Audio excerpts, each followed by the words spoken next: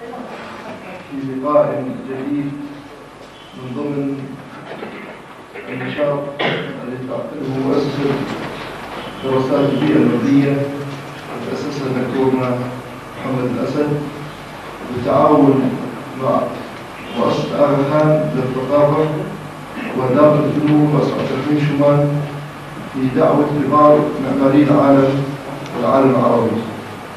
فنستهل برنامج معماري العالم العربي بالبروفيسور روبرت صليبا، وهو غني عن التعريف، ومن لا يعرفه فبسرعة البروفيسور روبرت صليبا هو مخطط مدن ومحاضر وباحث في المركز المشترك للتصميم الحضري في جامعة أوكسفورد البريطانية، وقد قام روبرت صليبا بالتدريس في الجامعة الأمريكية في بيروت والجامعة اللبنانية وجامعة القديس يوسف، وعمل مستشارا للتخطيط مع البنك الدولي في مجموعة دراسات عن لبنان، وعمل أيضا مخططا للمدن في مؤسسة تنمية المجتمع التابعة لمدينة لوس أنجلوس الأمريكية، وكتب العديد من المقالات عن العمارة والتخطيط في لبنان، وهو مؤلف كتاب بيروت 1920-1940 والعمارة السكنية بين التراث والحداثة بيروت 1998 بالإنجليزية.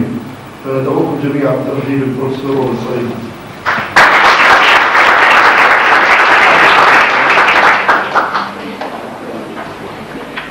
First, I would like to apologize. I'm not very well prepared for this presentation, so you have to bear with me. My problem was that I had a lot of information. It's now for 15 years that I was immersed in the problem of Beirut's reconstruction, and actually my biggest problem was what not to include as much as what to include in this particular presentation. In the same time, another problem is so much has been written on Beirut's reconstruction. So actually it starts to be a little bit difficult to find a particular angle to read the city and to give an additional input, an original point of view on the city. So what I have decided to do at first is to trace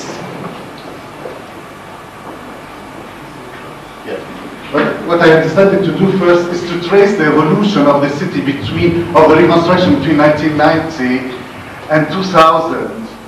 And I found out that Beirut 2000 has changed, but did not change enough. And how far can I explain this particular change? I will start by my introduction, then okay, I will go about the presentation. But please bear with me in terms of coordination between the visual material and the text.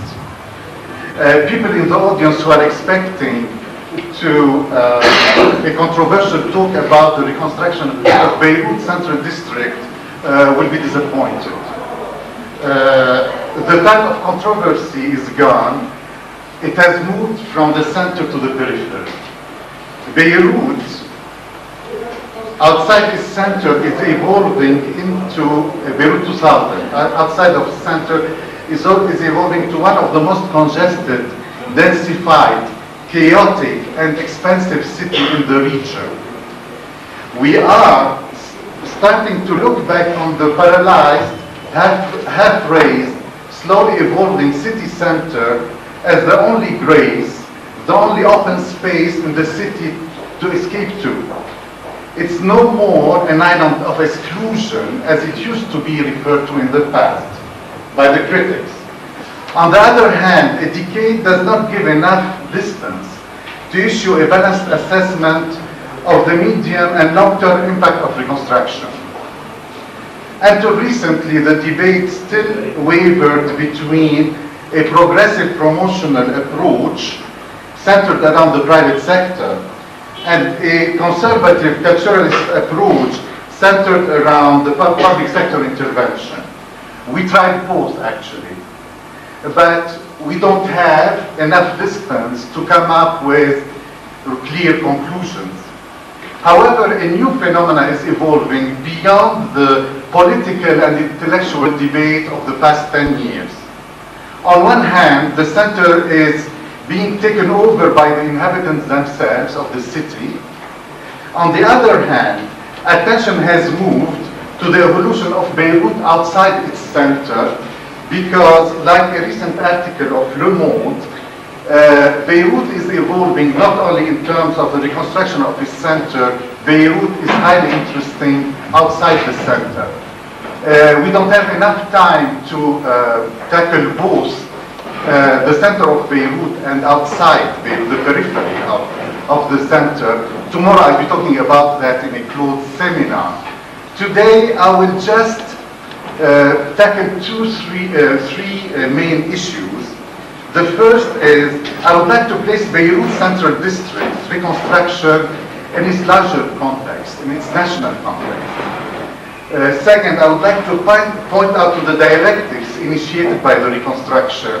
Then I would like to concentrate on one particular issue, is the issue between modernization and conservation. And because this particular perspective on the problem will give us a lot of explanation on the controversy that's going on now. So, more or less, this is how I would like to frame this presentation. First,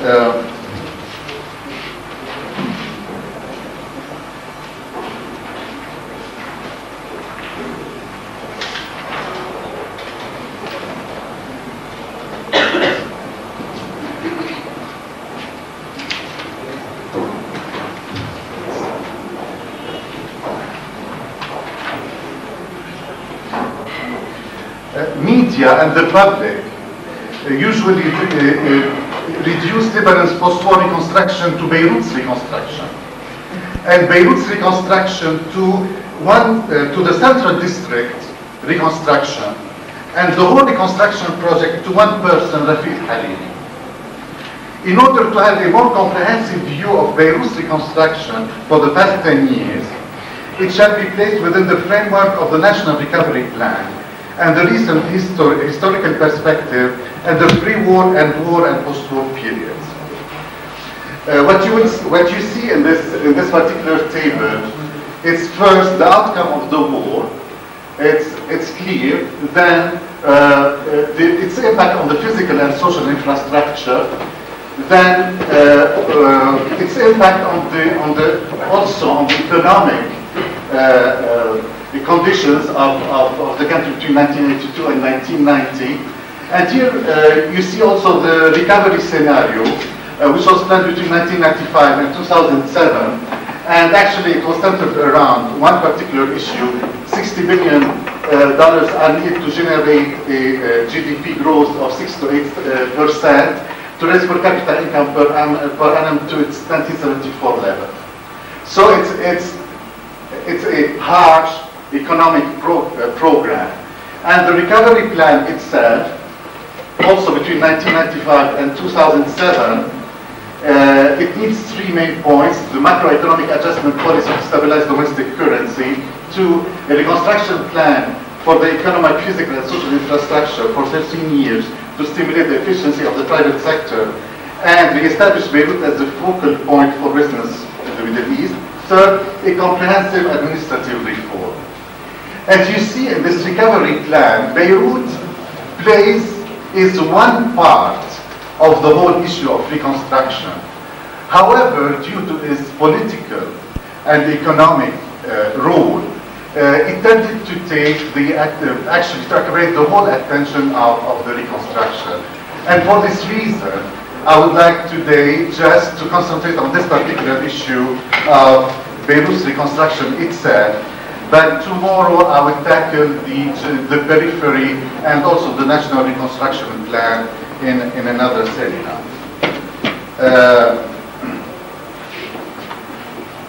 Okay. The main issue I would like to address is the dialectics of conservation. And this is one of the most delicate issues that were controversial for the past 10 years. And this particular issue has three levels we have to deal with. The first, we have to deal with the historical aspects. What are the features to preserve in the central business district and why? The second, what is the level of preservation? Third, what is the quality of preservation that we have to follow? Then, what is the approach and the implementation process? I will start first by placing Beirut in its historical context. Beirut is just, very briefly, I don't want to give another presentation about Beirut's evolution. Beirut is 5,000 years old and has two layers of history. First, the underground archaeology, then we have the above ground remaining townscapes. Beirut was only an important city at two stages of its history. First, during the Roman period, when it was a Roman colony of the highest dignity with the famous School of Law. Second, 19th century later, when it became the gateway city of the Levant and the port of Damascus under European pressure.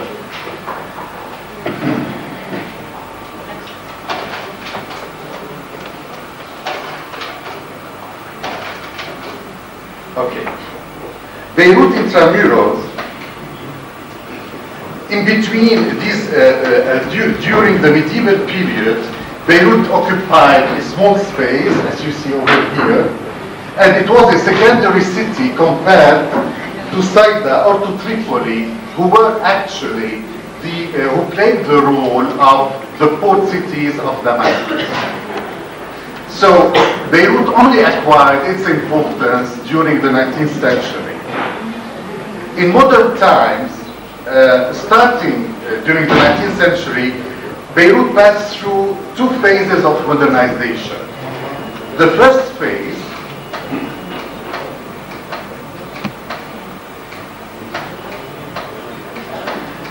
phase was initiated by the Egyptians in the 1830s, and it was carried on by the Ottomans according to European models in the 1870s.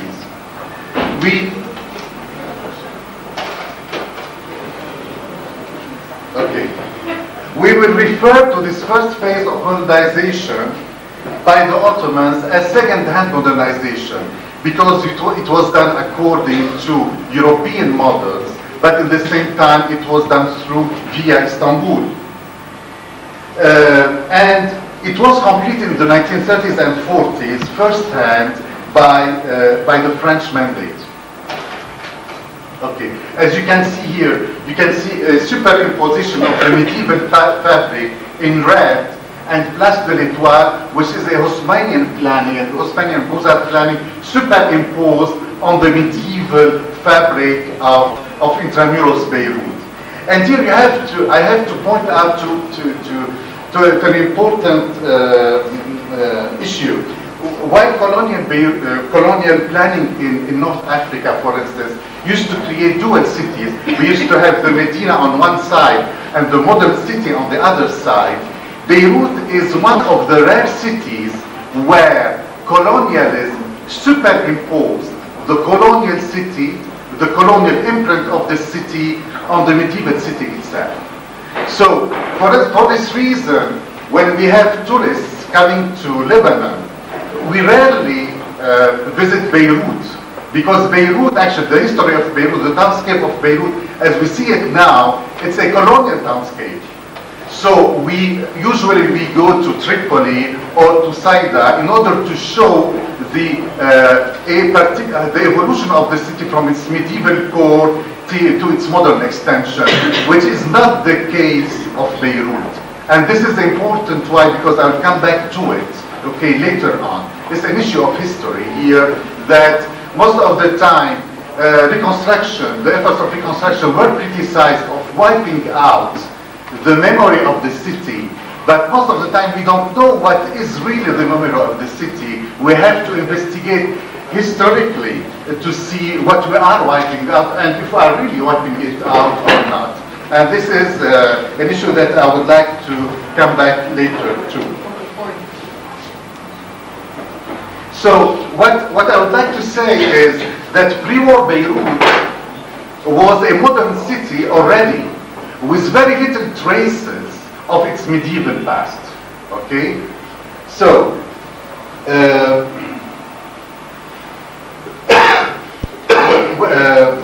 the second wave of modernization, because history repeats itself, the second wave of modernization came 1 century later, and it's actually under it's the Hariri Solidar Beirut.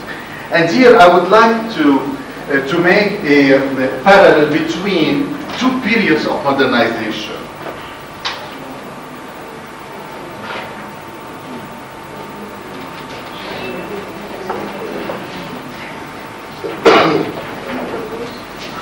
It's okay. Beirut, starting in 1900 to 2000, forever modernizing. Okay, so we have Abdel Hamid Beirut. Then 100 years later, we have Hariri Beirut. And what actually, it's not simply an issue of doing just an interesting parallel. What's very interesting is for people who were doing research on the 1900 modernization of Beirut, they found out that the same controversy about wiping out the medieval fabric of the city by the Ottomans and by the French were met by the same controversy that 100 years later that faced Solidar at this point. So it's very clear that Beirut, that the reconstruction of Beirut and the controversy is repeating itself. Okay, just between the turn of the 20th century and the turn of the 21st century. And in both cases, the modernizing of Beirut was tied to individual rulers and strong figures who had a political program. First, we have a sultan with a traditional power base. Then we have an entrepreneur with a self-made financial power base at 100 years of difference. But their programs are the same. Both of them are future-oriented, and both of them that they are dealing with the globalization of the economy, because when now we are dealing, most of the time we say that we are dealing with the issue of globalization. Beirut was global 100 years ago already. It was dealing with, it went into the international economy 100 years ago. Now it's a second phase of globalization. So all what I'm trying to say is the problem of reconstruction and the controversy of reconstruction that we have now for the Central Business District is not something new. That it's something that happened at 2 stages in the modern history of Beirut. Okay, and this actually what differentiates Beirut from other capitals in the region. Okay, because Beirut is no more a dual city as much as a city where different layers were superimposed over each other. So, and here I would like to come back to Françoise Chouet, what she said about the issues of conservation and reconstruction. And she said that they were always tied à la tradition de destruction constructive. They were always tied to the tradition of destructive construction. Okay, and she said also it was always tied to volonté politique de modernisation, which is the political will to modernize. So always reconstruction was tied to this destructive destruction constructive and volonté politique de modernisation. And okay, the economic will to access the world economy, and the personal will of the rulers themselves to access history. So it's not something new. History is repeating itself.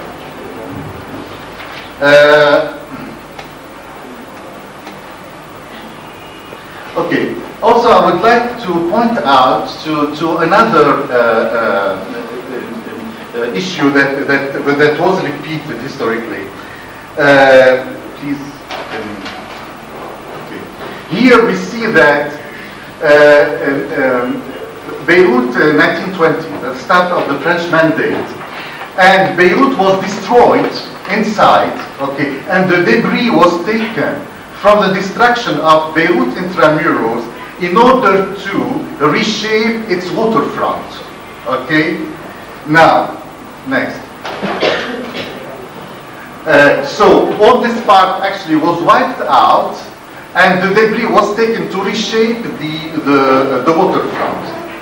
100 years later, okay, the same thing, Beirut was wiped out, and the debris was taken to gain, also to reshape the waterfront. Next. Next. Here we have, and next. And this is what we'll be getting. Okay? So it's the same process that's being repeated for the reconstruction of Beirut.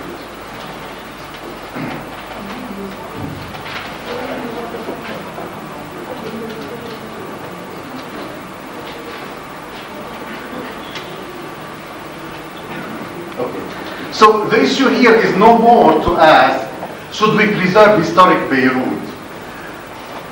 The question is early modern Beirut worth preserving? And here I would like to be very clear about it.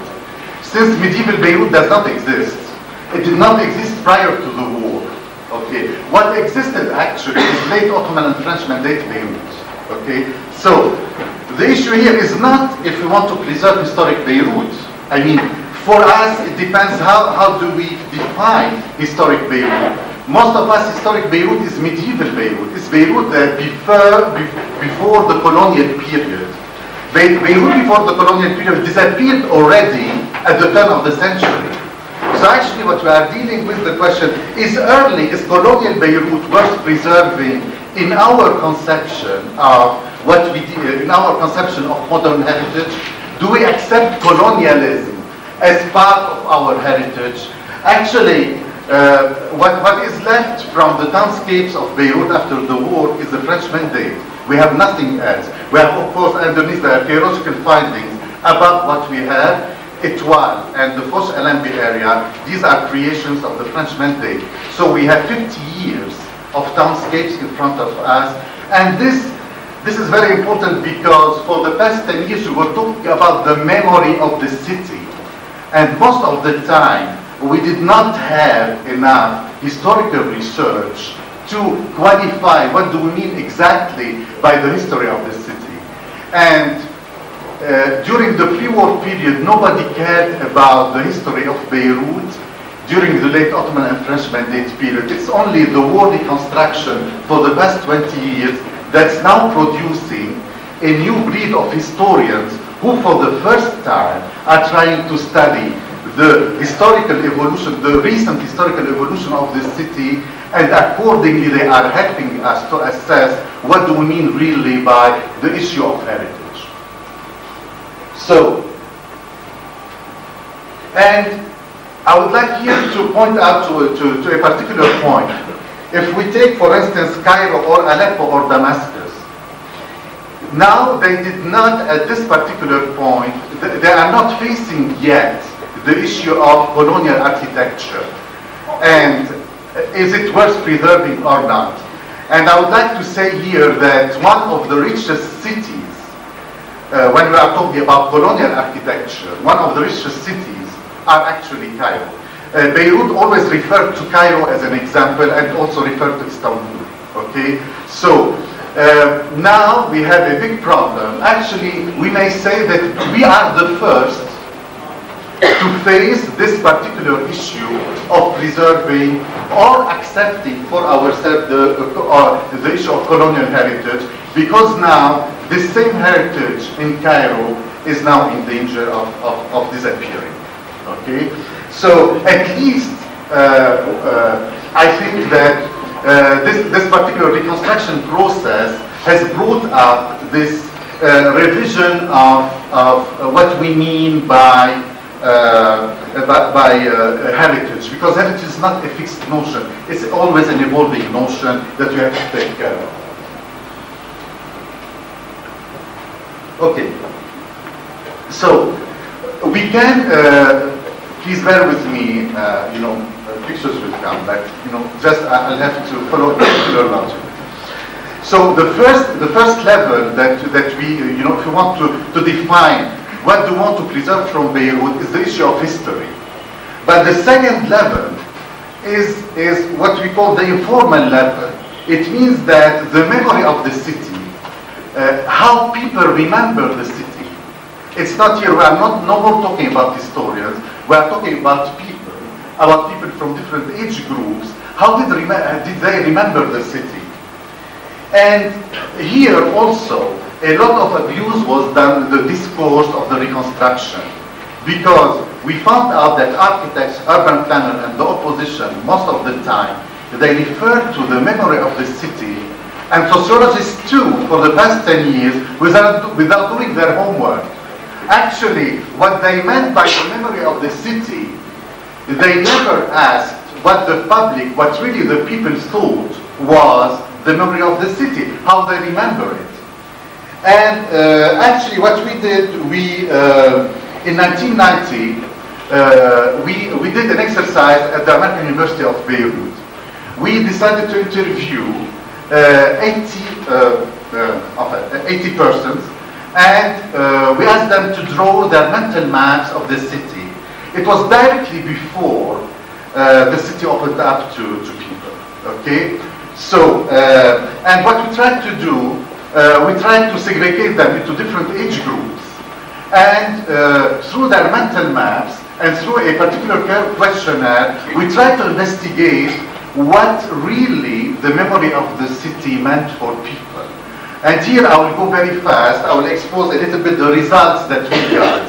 And I will tell you, 7 years later, what they discovered in terms when they asked the people also what part of the city should be preserved.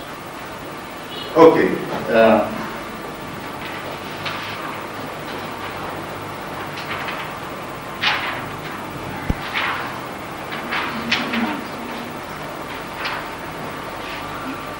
So we started with a tabula rasa. Okay. And the first age group, actually, the way they perceived the city was like this. For them, it was an empty sheet, actually, with only two major features, Place des Martyrs and Al-Masarif Street wide. Most of the time in their drawings, Place des Martyrs was, since they were drawing it, they never saw the people. I mean, my students were under the age of 25. They never saw really the city before, before the war. So their memory of the city, they got it out from television, from media, and from the accounts of their parents. And for this reason, Place des Martyrs always came in their maps. And Place de l'Étoile, but the way that they drew Place, I won't go through the process, but the way they drew Place de l'Étoile and Place des Martyrs was actually wrong.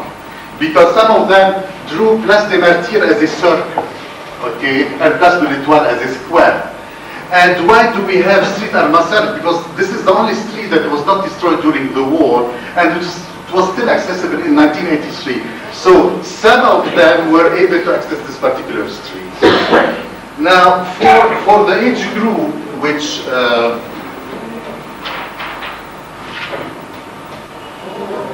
between 25 and 45, we see that the image of the city has densified, okay, over here.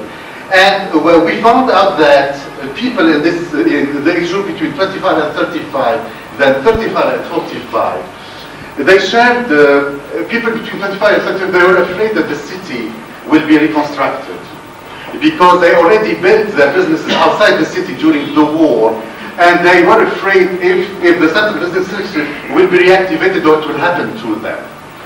And but they had a clearer image of the city. Then the people between 35 and 45, they were the romantics. Okay, these were the people that invested a large part of their memory. And I was in this group at that particular period. And they invested a large part of their memory in the central business district. And for them, the central business district should be reconstructed as it used to. Then we have, of course, the age above 45. Okay, they had a very clear, memory of the city. Here we segregated it into important elements. However, we asked them questions, for instance, would you like the city to be reconstructed or not? And here we started having different answers, because the age group which was under 25, they said, let's rebuild the city completely new. Because they did not care, they absolutely did not care to reconstruct the city as it used to be. Okay? So when we went in, we were the first to go in the city when the city opened.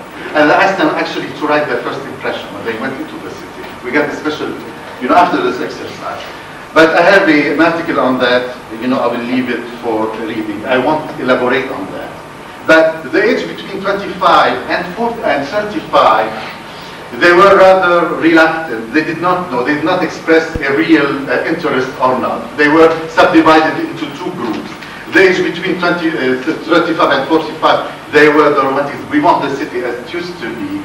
And the people above 45, a large percentage of them told us that we would like the city to be rebuilt. Why? Because in order to provide work opportunities for our children. So they put their personal memories on the side, and in order to think about future economic opportunities about the children.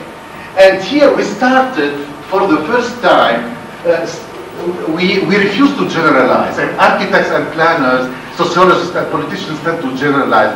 They tend to say that let's rebuild the city or let's not rebuild the city. They use the term memory, the way they want it. And here we start to qualify that people did not think about rebuilding the city in the same way. They thought about it differently. And we did actually at the end a synthesis map, which we called the image of the city. And here we start in based on this particular table, how many times each feature was repeated, and Marty Squares came first actually. But for the wrong reason, I'll tell you why later on. So we and after that we superimposed the historical layers. I mean, it was a long exercise. Its purpose actually was to superpose the historical layers, the memory, the conceptual structure of the city in order to reach an urban design framework, not a scheme, an urban design framework through which we can test all the reconstruction plans that were presented. And actually we tested two reconstruction plans, the one which was done in 1977 and the one that was done by IDDE in 1990. And the first resisted very well to our test, the second did not. So, however, now 7 years later, a German scholar, Heiko Schmidt, in the Orient Institute in Beirut, did another survey. He asked people if they want the city to be reconstructed, what do they think about Solidaire, about the reconstruction of this city. But before that, he did an interesting map.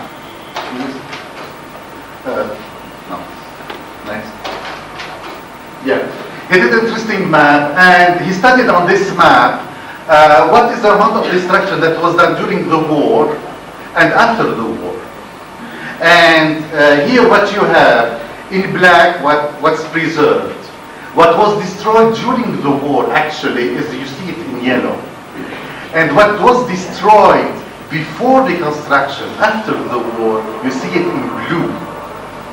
So, when people said that the city was wiped out after the war more than it used to be before the war, he verified it through comparing aerial views and building footprints. Okay. According to him, 20 to 25% of the city remained, and around 70 to 80% were raised after the war, not during the war. Okay. This has political connotation that we want to go, we do not want to go into. But I mean, this was the map that he tried to study. The second part of his survey, he actually surveyed 200 interviewees, Muslims and Christians, half. And he and I will read his result, the results about what he said.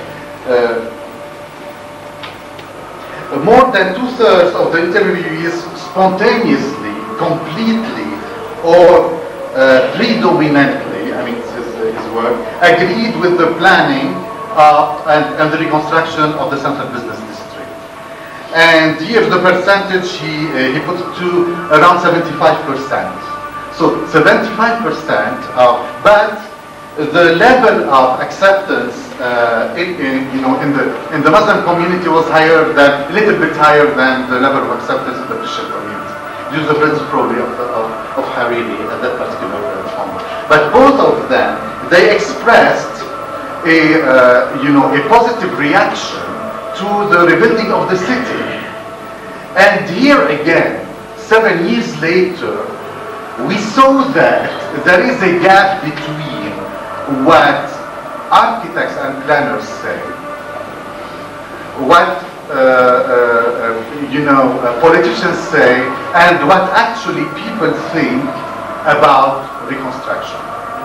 So this is the second part, actually. This is the second question that will help us define what to preserve in the city. So the first part was, historically speaking, what should be preserved from the city? And the second part, if we take the memory of people themselves, what should be preserved from the city?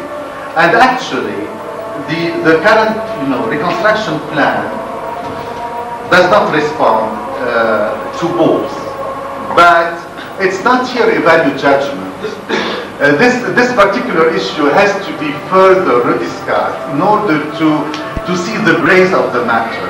The issue is not a black and white discourse like it was happening during the past 10 years. It needs more elaboration in order to reach a more balanced view of the policy that's being followed up now. And I would like just to mention one particular thing, is that when he asked people about the Maltese Square, if they want to preserve it or not, they said they did not really care to preserve it. Okay, what he said actually, it's not exactly because the controversy was that if the Maltese Square should continue, should form a visual corridor under the sea. And they said they don't mind. And when we went back to the historical planning, we found out that the French actually, please next. Okay. Here we see Beirut around it's 1991. Next. Here we see Beirut 1995, and you see that there is a bigger amount of destruction that was done after the war than at the beginning of the war. Just next, please. Okay. So here it's the plan. Please next. No, just go back. No, back. I think there's something wrong here. The ordering of the slide. My God. Okay. So actually what happened is that already the French recommended that the Place des Martyrs continues, in one visual corridor toward the sea. And that particular point, the Waqf resisted this particular decision, and they did the Rivoli building. Okay, so it was not historically speaking, it was not a decision that a public decision to stop the Maltese Square, to have it the same way as we used to have it before. It was just a contingency that happened at a particular time in history. So again, the issue of opening up the Maltese Square to the sea, it's historically valid. And for people themselves, it's they don't. For them, it provides an open space for the city and view towards the sea. And I would like to tell you that the way I'm talking to you now, 2 or 3 years ago, I did not have the same arguments at all. Okay. And with time, the more we read and the more we learn about the history of the city, the more that we, care to ask people what they think, we start to form a balanced view, a more balanced opinion about about the reconstruction itself. For this reason, in my introduction, I told you that Beirut 2000, the controversy is gone. Something else is happening. Now it's a period of realism that's being we are going through a period of realism, but we are trying to assess what we have, a fait accompli, and therefore we are trying to study history. We are trying to communicate in order to see how far this particular project is acceptable or not. So we are beyond the period of the mid-1990s where everybody saw things in black and white. And when I said deconstructing Beirut's reconstruction, 1990-2000, I think the most important change that happened in Beirut 2000 is this more balanced view about things the way that they are before. Okay. Now.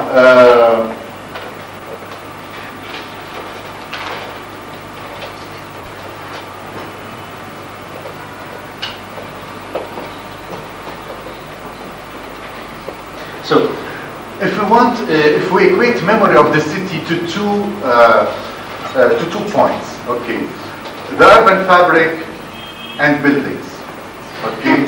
If we, sorry, I lost the arguments because I think I have a problem with the ordering of the slides. But I'll come back here. Okay, if we are talking about preservation, we can equate, preservation with 2 variables. The first variable is preserving the urban fabric of the city, meaning the street pattern and the parcels themselves and the buildings. The second part of the equation is to preserve the buildings themselves.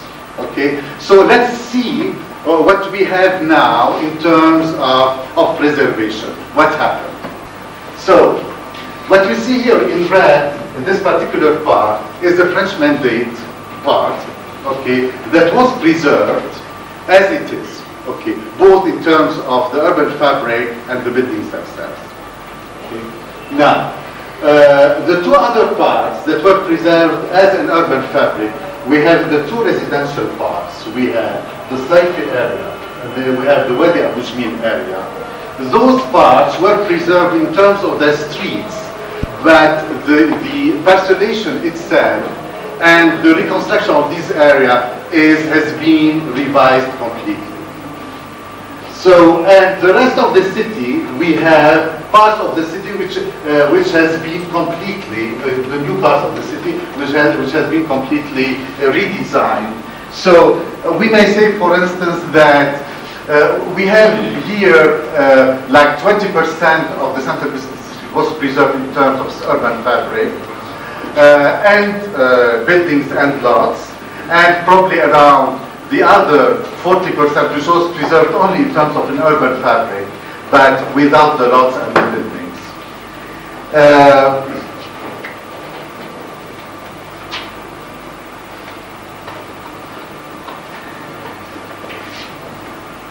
Okay.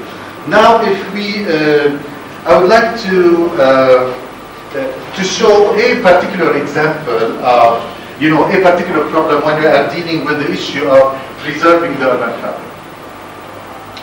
And what we have over here is, if we subdivide the dialectics of conservation in 3 categories.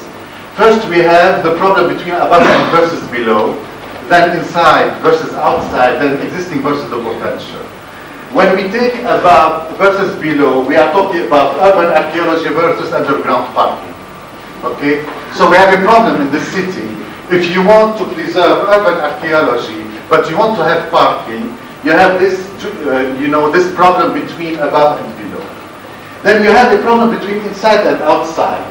Okay, you want to preserve the walls of the city, the frontage, the facade of the city, but also you have a problem. You cannot, maybe you have to reshape the buildings from within to a new usage.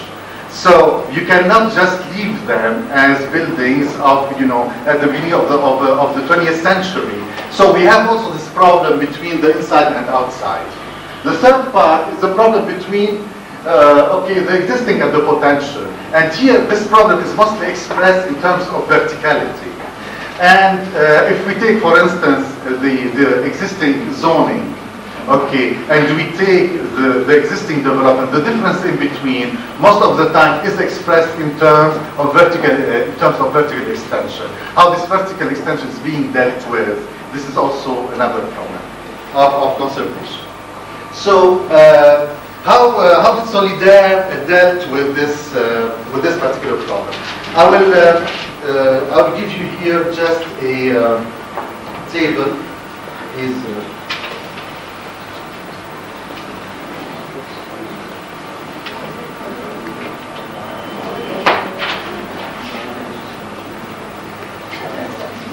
Okay.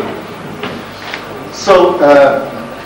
The solutions that were given to this particular problem, we may subdivide them as follows. We have preserved, we start with preserved building, infill is wrong here. So it's done the last time. So we have preserved building, meaning buildings are preserved from outside and inside as they are, and you have the same usage.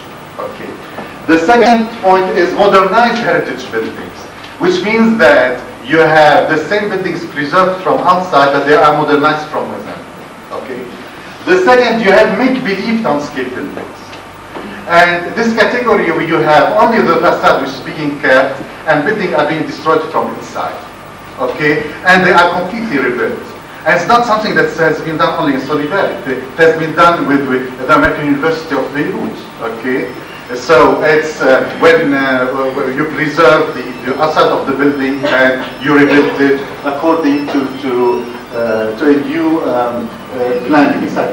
You have the neo-traditional building, and the two last categories here. You have the infill buildings, meaning that when you want to preserve the urban fabric, and you have infills to do, you have two solutions, or you can create a neo-traditional building, or you can create a contemporary building, okay? But within the same framework of urban design. So all these solutions actually were adopted in Solidaire, and they were adopted outside Solidaire. But what's interesting here is that, okay, I'll talk about this later on. Okay, I'll give you a first example. Okay, this is the Saifi area. Okay, and what we have over here, a neo-traditional infill architecture. And what's interesting here is that it's actually pastiche architecture. Okay, and in order to have the same symmetry in the elevations, sometimes they have problems in terms of plans. You know that the traditional house, the traditional Lebanese house, used to be a central wall, okay, with rooms on both sides. In order to have the symmetry here, they end up with renewed spaces over here just to keep the facade as it is. So there is a contradiction actually between the elevations and this is part of what we call it's the neo-traditional or pastiche architecture. Okay, this is another solution. Okay, and here this is what we call make-believe architecture. And here it's very interesting. We have buildings in Solidaire which are completely wiped out from within. They just leave the envelope of the building. They reinforce it completely, and they rebuild another, the inside. Completely new. And this is, in this particular category, this is a picture that was taken last year in Solidaire area. Okay. Fine. Here we have an interesting example. And here we have, the modernized traditional building. And of course we have the Grand Serail. And what they did, actually, they added one floor, okay. They completely destroyed the building from inside. They left the elevation from outside, and they added dormers and to the rectangle. So, what can we say about this type of preservation? Okay, if we want to go back, this is an institutional building. This is a government building. It was always a government building. The original character was actually an Ottoman building, which was supposed to have a certain character. Here, which was completely reshuffled, okay, which was completely redone, but new elements of styles were introduced. So, if we want to talk about the original character of a building, it is lost. But there's a certain image which is left. We are left with the image of the building only. It's like a reminder of the building. We are not left with the building itself. But again, this is not criticism. It has been done not only in Beirut. It has been done, now it's being done, a lot outside. I mean, both in Europe and in other countries in the region. But this is also just an example of what you can do in terms of preservation. Another example is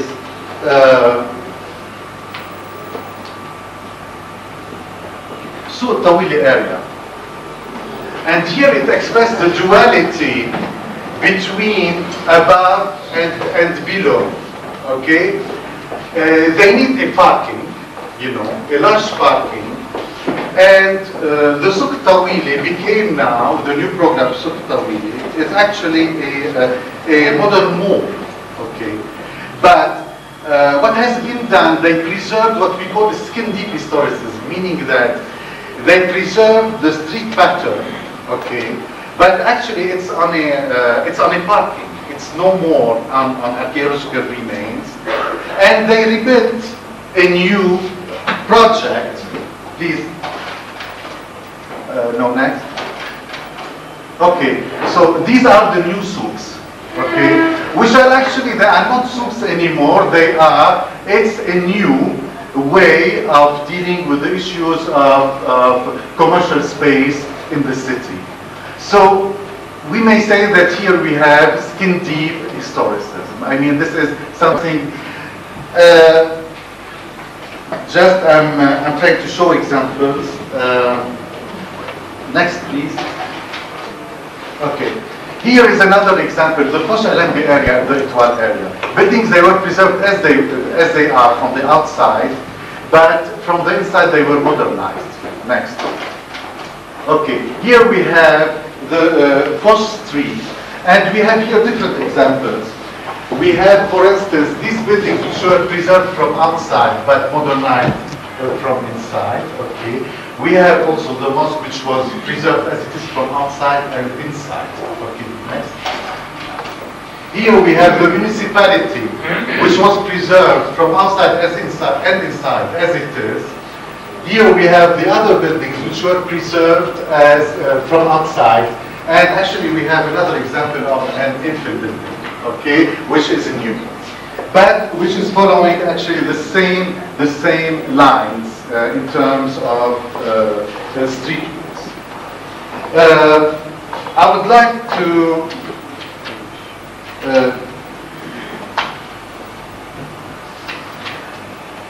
conclude with the following.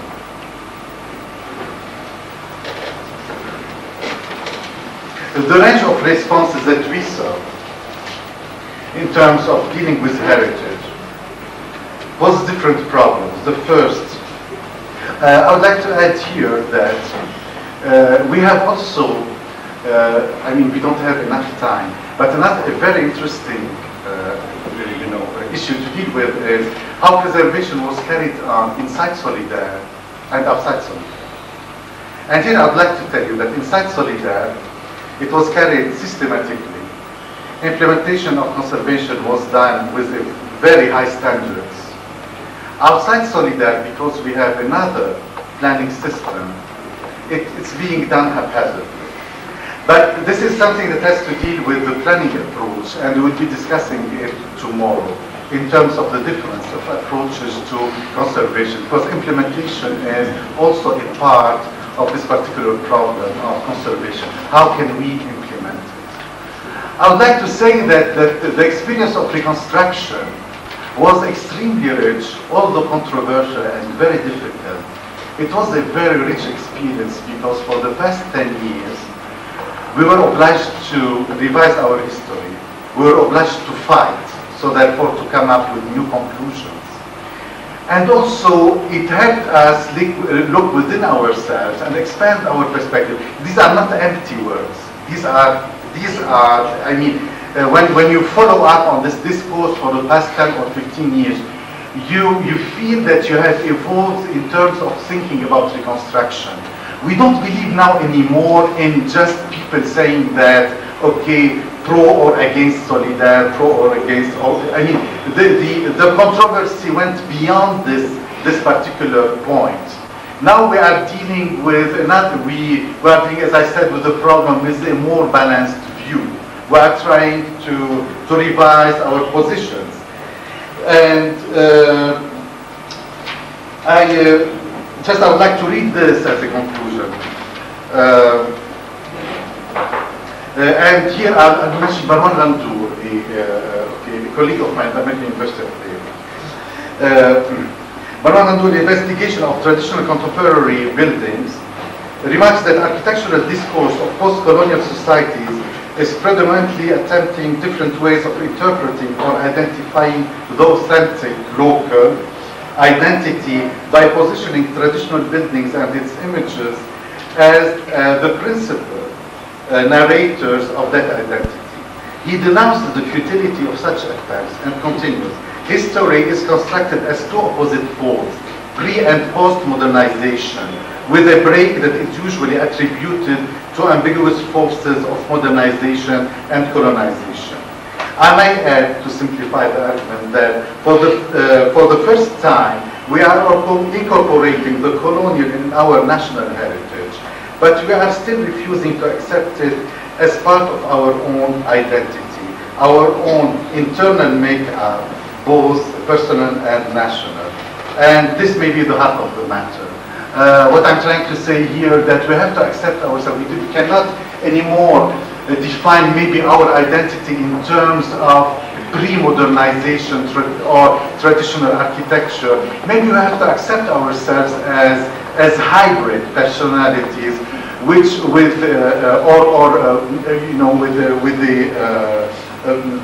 have to accept ourselves as hybrid. We have to include the colonial heritage as part of our identity. And maybe this is the most important change that's happening now. Thank you.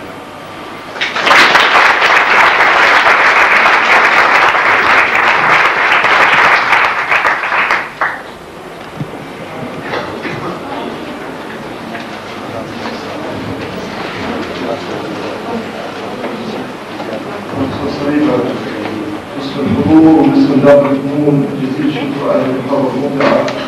ونفتح الآن الحوار المفتوح للمحب يسأل سؤال. أهلا وسهلا.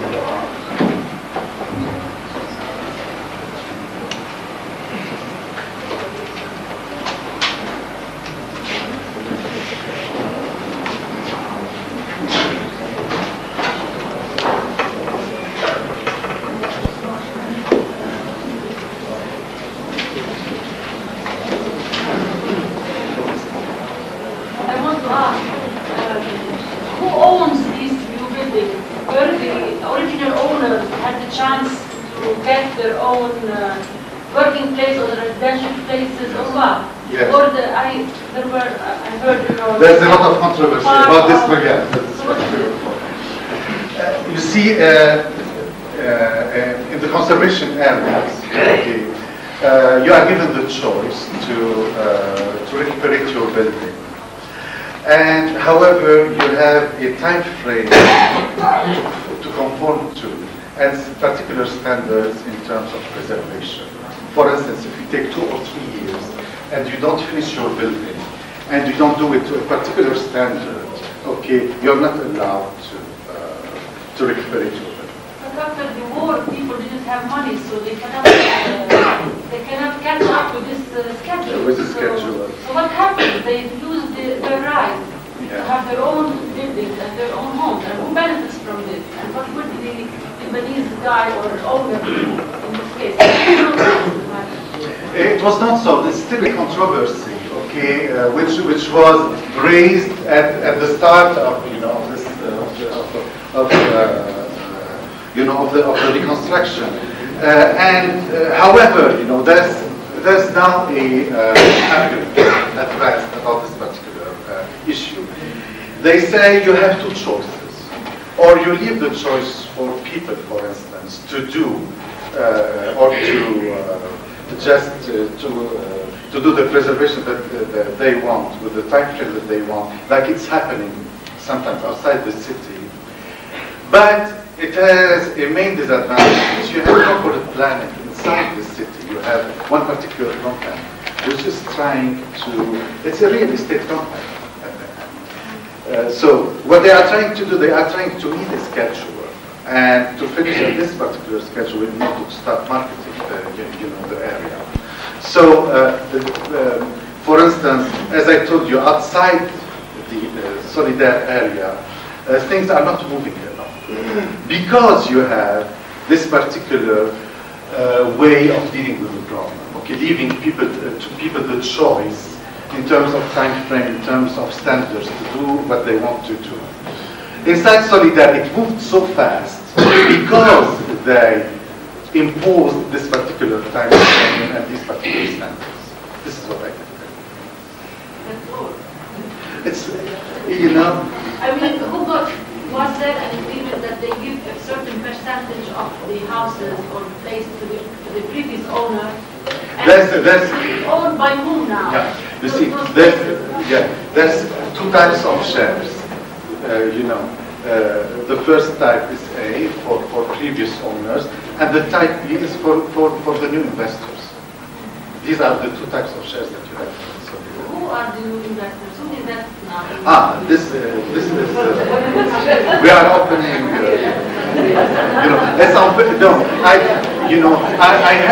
had the. I thought a lot before this presentation. I said to myself, I can deal with this problem from 2 different perspectives. Okay, just bring forward all the question marks. Okay, beforehand, and answer them.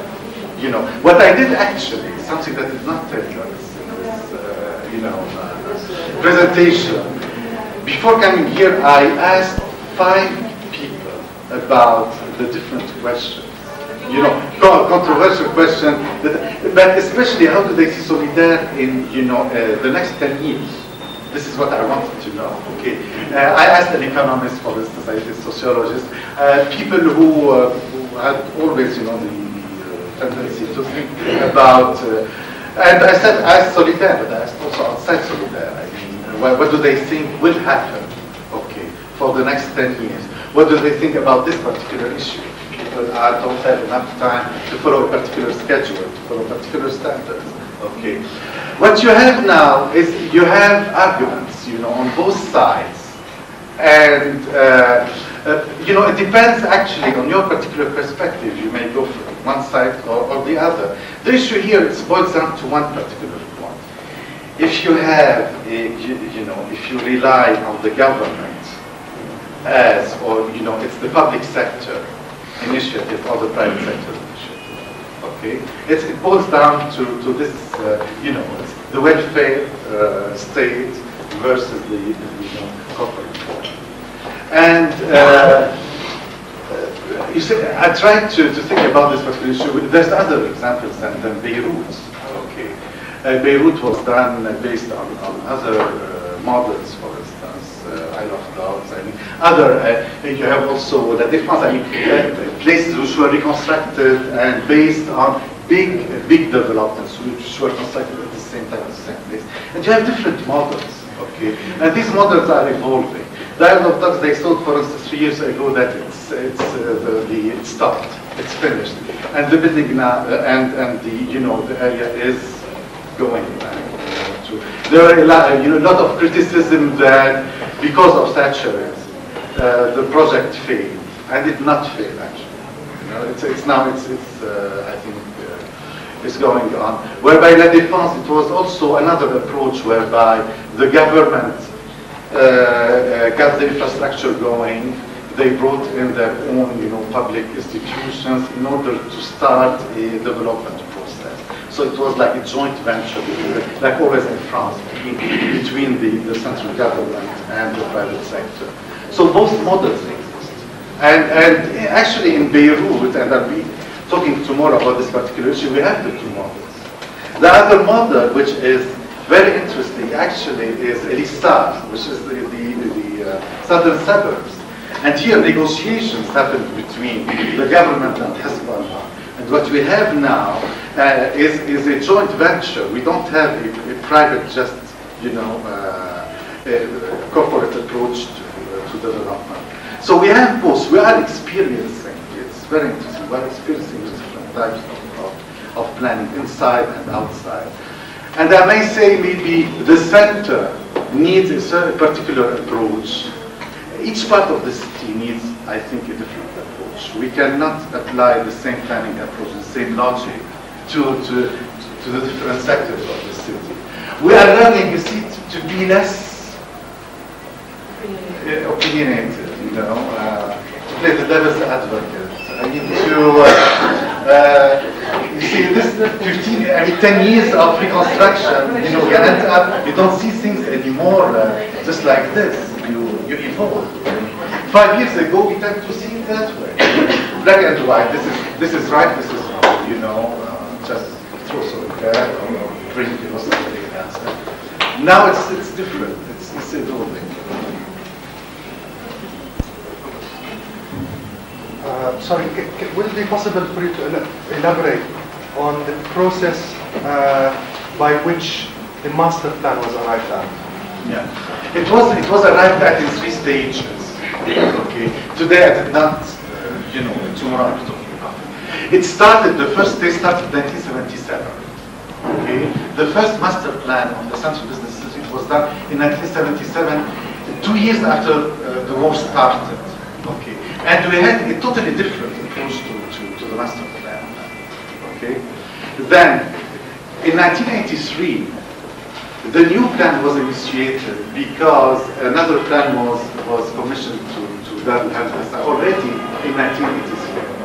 Okay, and so in 1991 we had the plan by Dar al-Handasa, and there was a big difference between 1977 and 1991. Where in 1977 you had a very careful approach to conservation.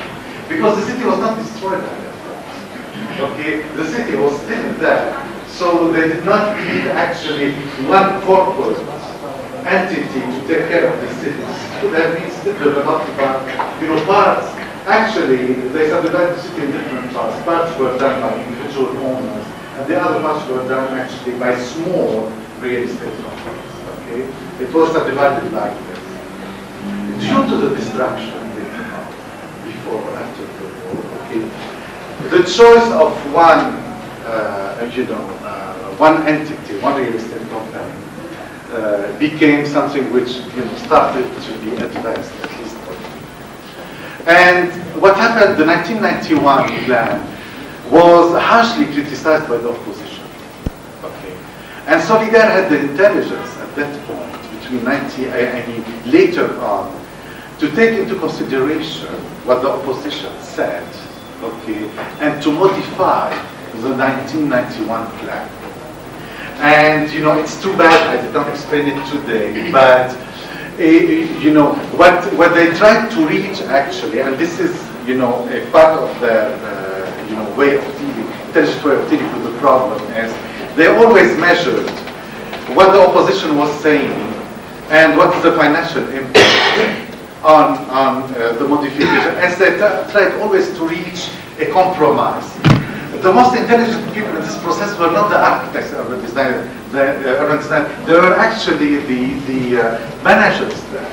Okay, the managers of the projects themselves, who are business oriented, who in the same time they did not issue, for instance, black and white judgments. They were trying always to get the opposition on their side. And also at the same time, the plan was modified actually through this negotiation. So we learned between 1992 and 1995-96 that opposition works sometimes. Okay. There was something, but to a certain point, to a certain level. Does it answer you? Thank you.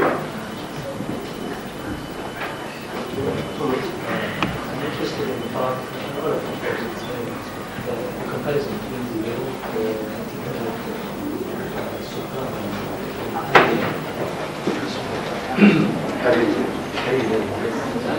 it is really great. I mean, there's a personality there that we should know.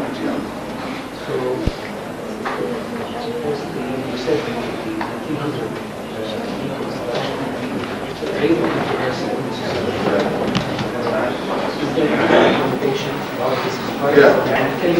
Yeah, so if you read Neisan al-Hal, around this particular period of 1900, and you read Al-Nahar in the 1990s, and you try to make the comparison, it's fascinating. You find a lot of people are doing this. Yeah, people are documenting this.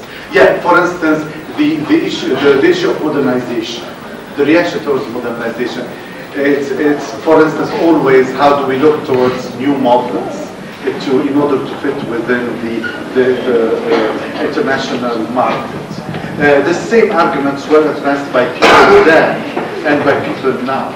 Okay, this futurist look towards reconstruction. And the controversy also about preservation. They reacted against wiping out a part of the city then and 100 years later. And it is documented. It's documented in articles, an article here. And also they raised, it's fascinating, they raised the issue of the real estate joint venture in 1900 for implementation. There is an article. It's because actually this, between modernized, the same mechanisms were used then. They evolved, but the same approach was done mainly by the French.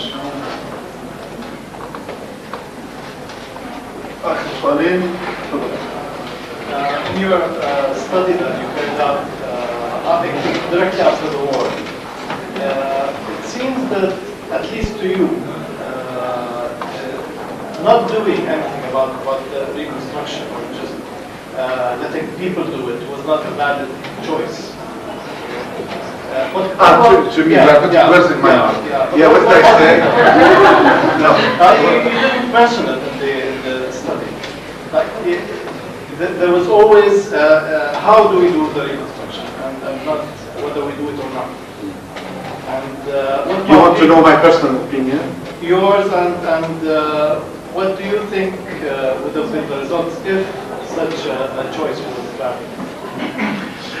Let me tell you. Okay.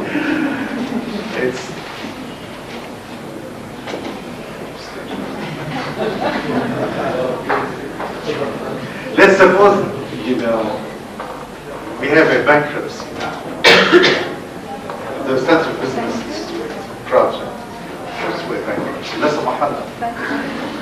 So, what will happen? What's the worst that can happen? People will just go in and rebuild. But, does there have But to it will be in this case, actually. Does there have to be a master plan? That's the question. The issue is not, it's at what level, the level of flexibility that you'll have to reach in terms of directing. The issue of master planning is an issue of, it turns around one particular point, flexibility. Okay, this is the most difficult of the whole issue. How flexible you can get, and this is the point. How flexible you can get with the private sector in terms of master planning is about flexibility. Okay. What about people? Did they really want flexibility with people? No, I mean, what was the perception of what needed to be done? I told you that we did two at that time. At the start, at 1990. Yeah. I told you different age groups they responded differently. No, I mean like choosing whether we should do the reconstruction or not. I refuse to generalize. We used to generalize. Ask architects, they will generalize. They will tell you we should reconstruct as it is, or we should not. No, I refuse to generalize. We learned in 10 years that we cannot generalize. So I won't answer your question. Because people think differently. I mean, in terms of their interest, in terms of their age, we cannot reach a consensus. We can reach a majority, but we cannot reach a consensus. And the majority is for reconstruction, actually. When you say we learn to work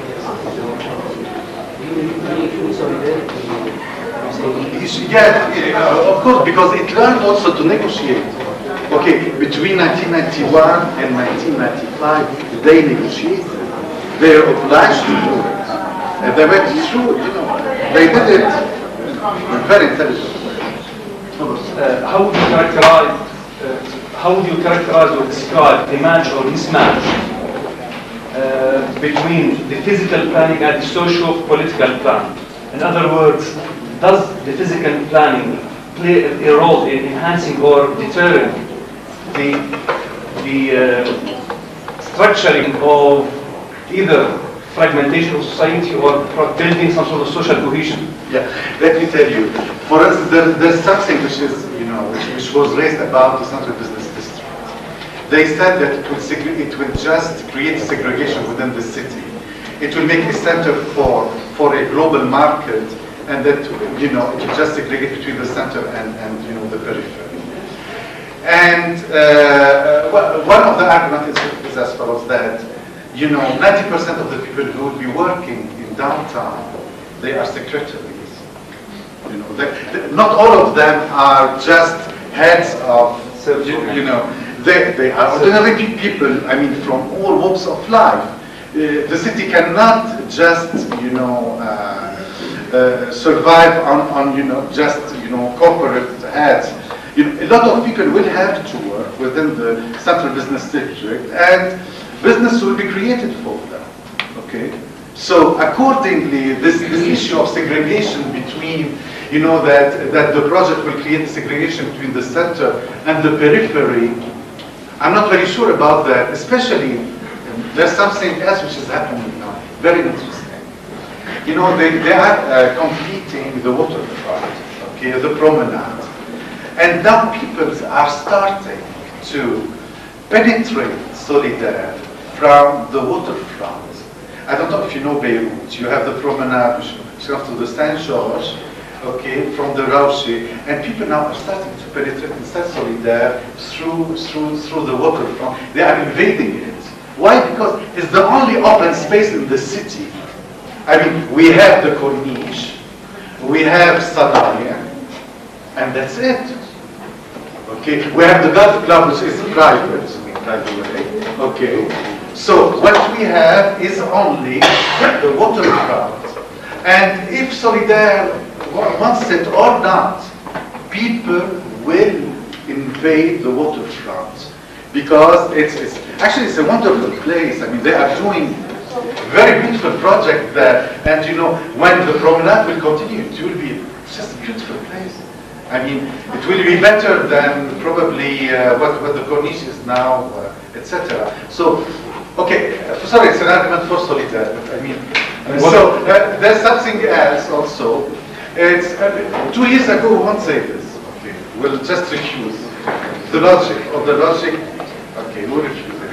There's something else also. People now are starting to, for instance, they are creating fairs in the conservation area, and the French mandate area, and people are very happy to go there. So they are happy to go there. I mean, it's a part of the city. They are trying to, they are taking over the city. I think that people at the end are more powerful than corporations. Whoever corporations are, people are more powerful. And I think at the end they will, they will take the city. They will take the center. But the And the process started now. And does the planning process include the public domain to preserve the public domain for the people? You never know. You know, for instance, that, you have the highest percentage of open spaces in Beirut in the center, which did not exist before. Okay? You have it now. In terms of accessibility to the public, which part is accessible, which part is not, it's another story. But you cannot stop people from accessing this. You cannot.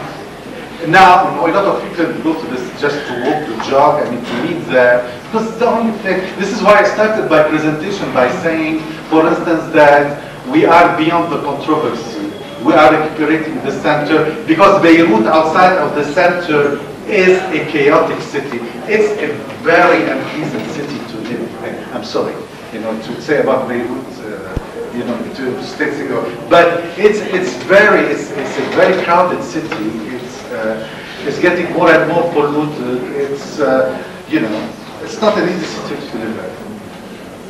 I would like to ask, within the central business district, how much has been the change in proportion between dwellings and business offices? I don't have the percentage now.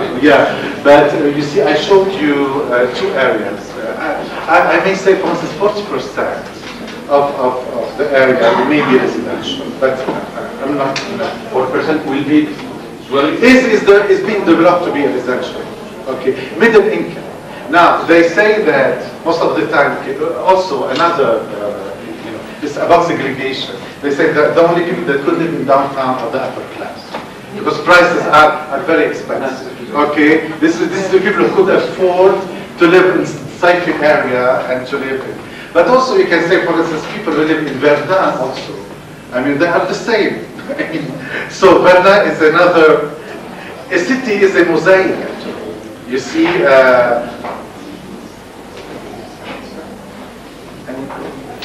And you never know. It depends on how the economics evolve.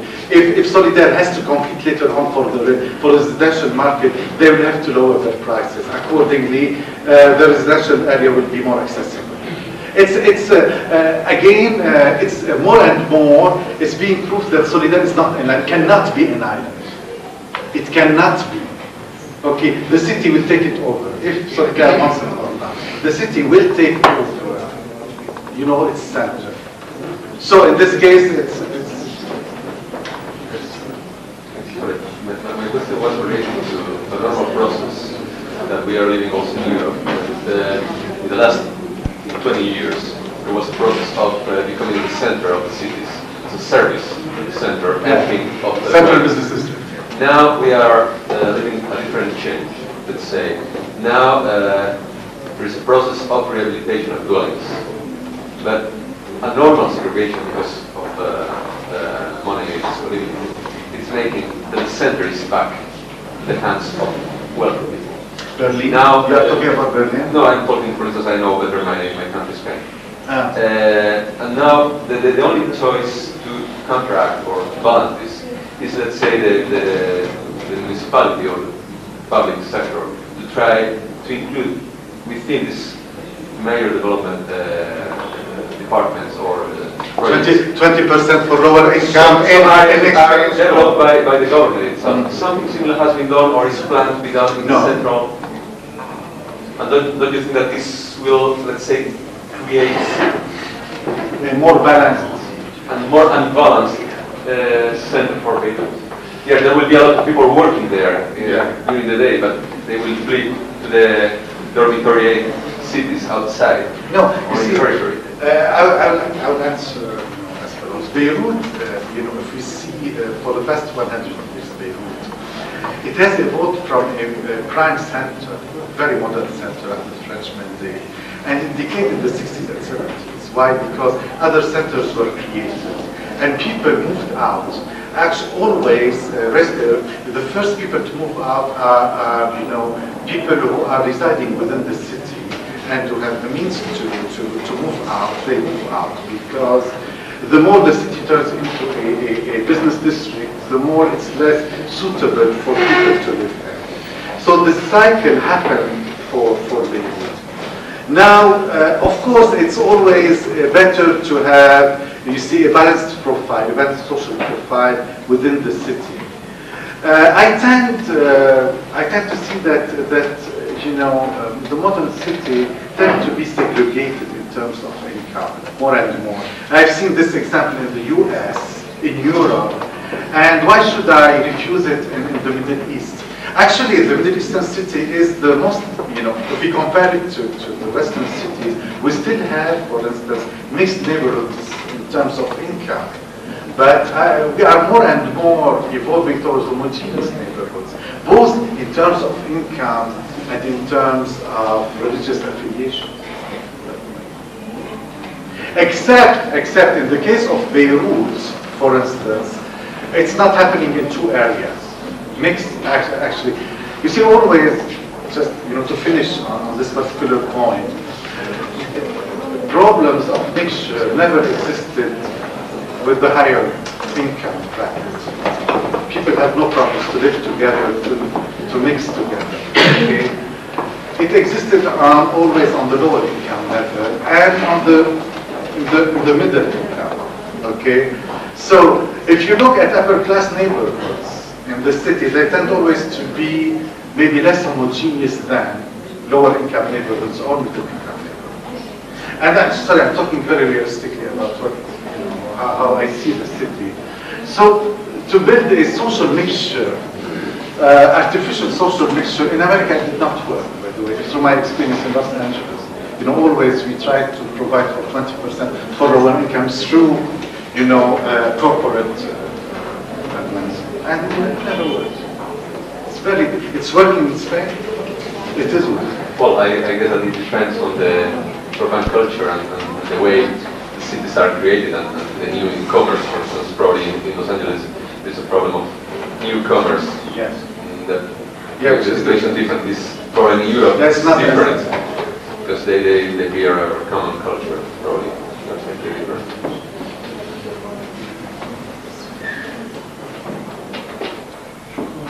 صار سفير الأعزاء